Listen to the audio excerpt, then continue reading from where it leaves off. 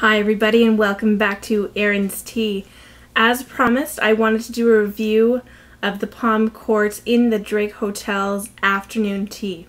Now if you're not familiar of what afternoon tea really consists of, it started about in 1840 and it was the 7th Duchess of Bedford who between 3 and 4 would get hungry. So it's in between lunch and supper, and so she began a daily habit of having tea and bread and butter brought up to her room.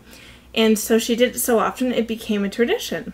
So this is a mainly British tradition that is in many tea rooms across the world. And the Drake Hotel has a fabulous place called the Palm Court. And it's a very classic designed room. It's got a fountain, statues.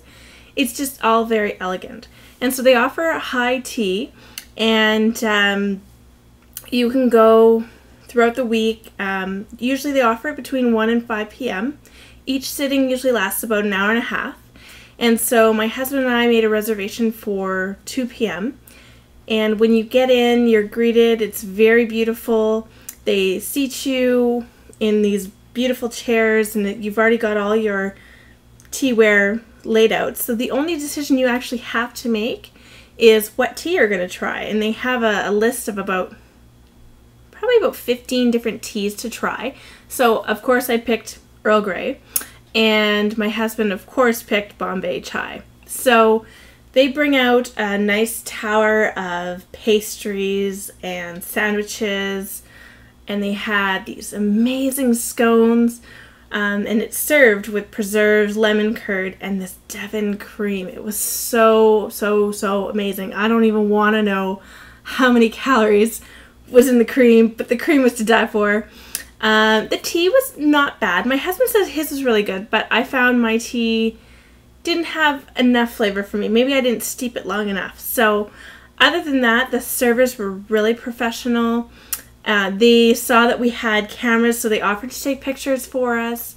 And then the events manager, Sean, who was fabulous, came over and introduced himself to us. And he saw that I had my phone out, and he said, well, he offered us champagne, which is awesome. I never turned down champagne. And he said if we checked in on Foursquare, that the second glass of champagne is a penny. So it was a win-win situation. So my husband and I had champagne and tea, and it was fantastic. So I definitely recommend going to the Palm Court in the Drake Hotel if you are in Chicago. It is an experience in itself.